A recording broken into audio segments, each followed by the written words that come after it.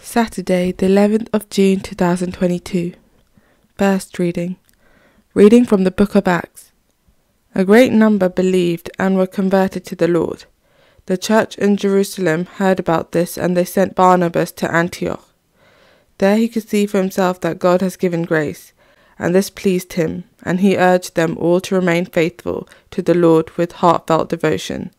For he was a good man, filled with the Holy Spirit and with faith. And a large number of people were won over to the Lord. Barnabas then left for Tarsus to look for Saul, and when he found him, he brought him to Antioch. As things turned out, they were to live together in that church a whole year, instructing a large number of people. It was at Antioch that the disciples were first called Christians. In the church at Antioch, the following were prophets and teachers: Barnabas, Simeon called Niger, and Lucius of Cyrene, Manon, who had been brought up with Herod the Tetrarch, and Saul. One day, while they were offering a worship to the Lord and keeping a fast, the Holy Spirit said, "I want Barnabas and Saul set apart for the work to which I have called them." So it was that, after fasting and prayer, they laid their hands on them and set them off. Responsorial Psalm. The Lord has shown his salvation to the nations. Sing a new song to the Lord, for he has worked wonders. His right hand and his holy arm has brought salvation. The Lord has shown his salvation to the nations. The Lord has made known his salvation and has shown his justice to the nations. He has remembered his truth and love for the house of Israel.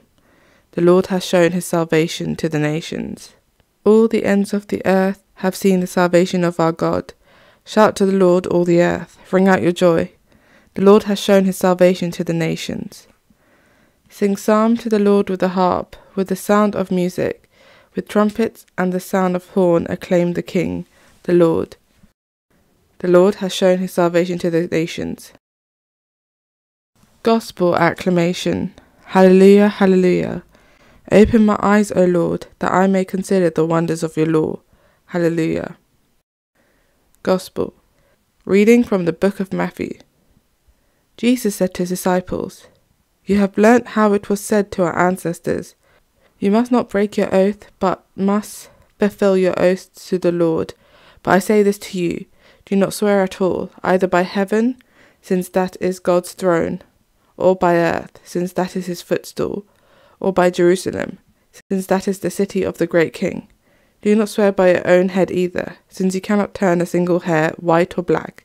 All you need say is, 'Yes,' if you mean yes, 'No,' if you mean no. Anything more than this comes from the evil one." Gospel of the Lord.